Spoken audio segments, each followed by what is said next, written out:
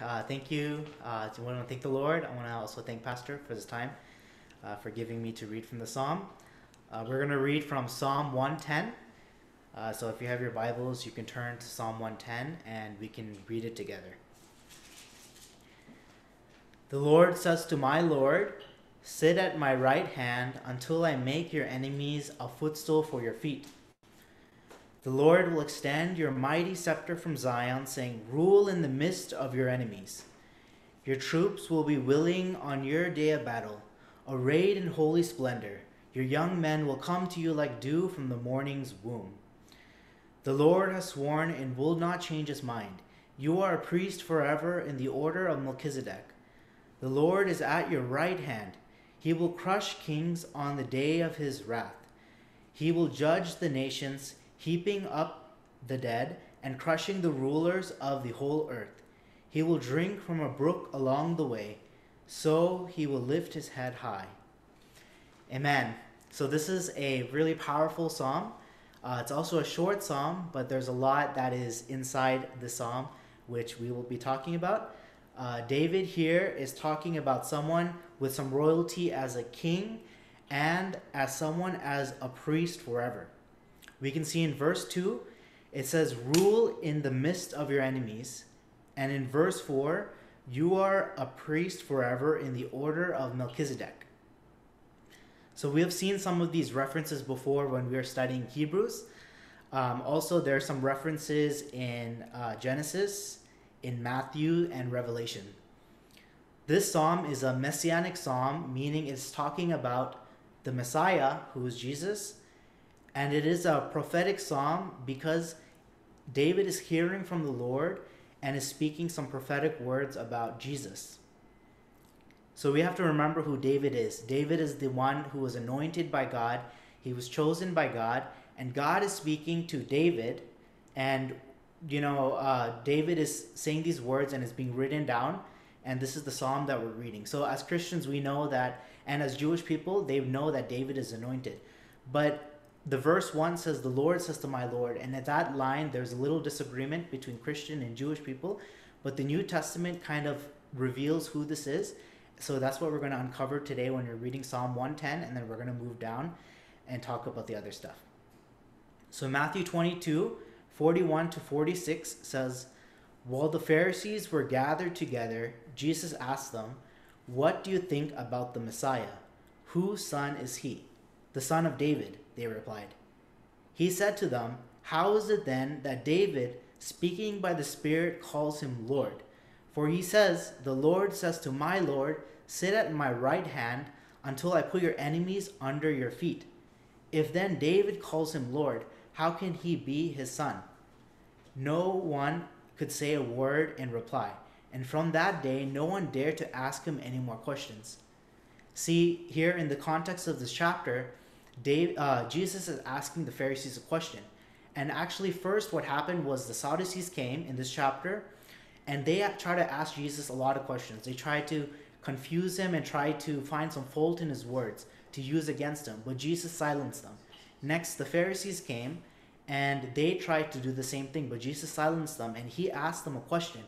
He literally quotes Psalm 110, asking the Pharisees, how can the Messiah be the son, can be David and his sons? To me, when I was reading this, I found this appalling that the Son of God is standing in front of the teachers of the laws and is saying to them that you missed what the Spirit was saying to David, that you're messed it up. See, David is only a man, but Jesus is the Son of God. And he knew it when his Father was speaking to him. It says, "The Lord says to my Lord," God the Father spoke to Jesus, and Jesus knew that this was talking about him. He was revealing his identity as the Son of God and also God the Son. In Hebrews 1:13, it writes, "To which of the angels did God ever say, 'Sit at my right hand until I make your enemies a footstool for your feet'?" Here again is a reference to Psalm 110. And this whole chapter is talking about God the Father speaking to Jesus and saying that he's giving all authority to Jesus. When we were studying Hebrews Bible study, the theme that Pastor introduced was that Jesus is supreme, is superior. He is superior to the angels, he's superior to man, and he's given all authority. In verse 2 of that Hebrews chapter, it says, "In these last days God spoke to us by his Son, whom he appointed heir of all things, through whom also he made the universe." So in the context of this chapter, Hebrews 1:13 and also Psalm 110 is talking about Jesus. God did not say to the angels, he didn't say to man to sit at my right hand, but he did say it to Jesus. We also know that when Jesus was crucified, he resurrected, and when he ascended to heaven, he said, "I'm going to sit at the right hand of my Father." So he's sitting at the right hand of the Father, and he will return again to rule this earth. Verse 2 to 3 says, "The Lord will exalt your mighty scepter from Zion, saying, 'Rule in the midst of your enemies.' Your troops will be willing on your day of battle. Arrayed in holy splendor, your young men will come to you like dew from the morning's womb." Again, this is a prophetic word saying that Jesus will come again and rule the earth and his people in his second coming. We can see the authority and the power is given to Jesus. And the church will see the splendor and glory and will join with him willingly. So we're reading Revelations, and I think we're going to get to those portions in Revelations. It's going to show Jesus returning to the earth to rule, coming with holy splendor, and his people rising up. In verse 4 of Psalm 110, it's kind of interesting.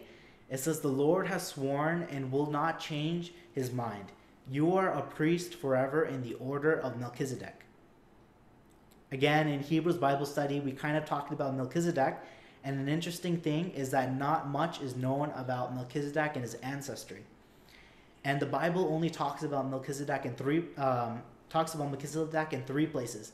In Genesis, when Melchizedek blesses Abraham, in Psalm 110 saying that Jesus or the Messiah is from the order of Melchizedek, and Hebrews when the writer is comparing Jesus to Melchizedek. So it's important to know who Melchizedek is, because Jesus is the priest forever in the order of Melchizedek. So who is Melchizedek? So Melchizedek is introduced in Genesis after Abraham rescued Lot from being held captive after Sodom was captured by an enemy king. The Bible says that Melchizedek was a king of Salem and the priest of the Most High God. And he came and blessed Abraham. So as a side note, in Hebrews it explains that Melchizedek's name means righteousness. So his name means righteousness, and the place he ruled was Salem, which means peace. So the king of righteousness and the king of peace came and blessed Abraham, and Abraham gave 10% tithe to Melchizedek. So there's a lot of things that we can take from this passage, but I wanted to focus on one thing, is that Melchizedek in the time of Abraham was a true priest of the Lord Most High. But he's not from the order of the Levi or the high priesthood of Aaron. Here we can see that actually Melchizedek's priesthood predated the priesthood of the Levitical priesthood. Melchizedek was a priest because God appointed him to be the priest of the Most High God. His priesthood was superior, and what I mean by that was before the priesthood lineage of Abraham. We can also see that he blessed Abraham and Abraham gave him tithe. So when we go back to verse 4, it says, "The Lord has sworn and will not change his mind. You are a priest forever in the order of Melchizedek." This verse is saying that Jesus is the priest forever because like Melchizedek, God chose Jesus. He is superior to all priests. He is not limited by lineage. So he didn't have to be a priest from the Levitical line. It says that he's the priest. So in the tribe of Israel, there is many tribes, and he is from the line of Judah, his kingship, and the priest is not from the Levitical priest, so he didn't have to be part of that. He's not limited by death because the Levitical priest they died and another priest took their place. But he's not limited by anything, but he is the priest forever. He's the priest who is true and forever. So Hebrews 5, 5 to 6 says, in the same way, Christ did not take on himself the glory of becoming a high priest.